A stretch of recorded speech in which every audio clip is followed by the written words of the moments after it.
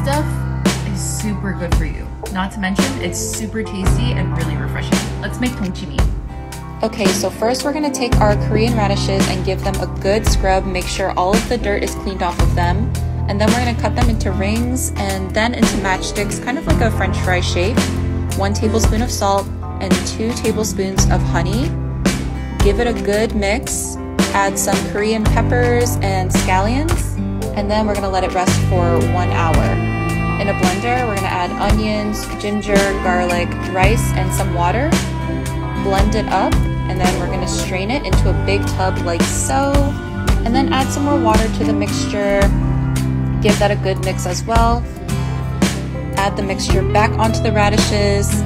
Mix it up again. Set it out at room temp for about 2 days, and then you'll have something that looks like this.